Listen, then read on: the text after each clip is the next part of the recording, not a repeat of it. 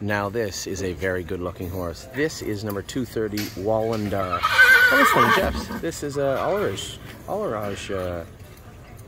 What is? This is an Allerage, January 20th. Wallandar colt, second foal from a Muscle Hill mare.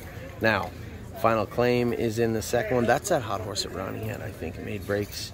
Won a lot of races, though. Me, Maggie, all the way down the fourth. This, you know what? This is a sneaky good pedigree, I believe. And I'm not a pedigree guy. I'm probably not the guy to say that. But it's I believe there's a lot more to this pedigree than there is. And there's not much more to put on this horse. He comes with all the bells and whistles. My God almighty.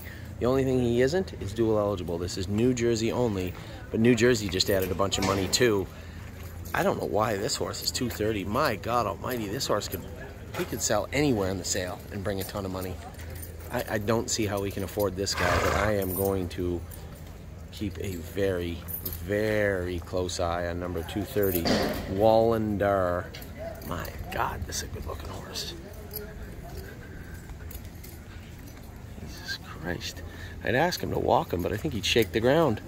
This is a big, big boy. Number 230, a horse that I'm definitely looking at now.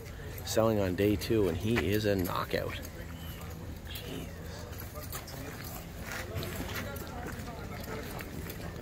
There, jeez.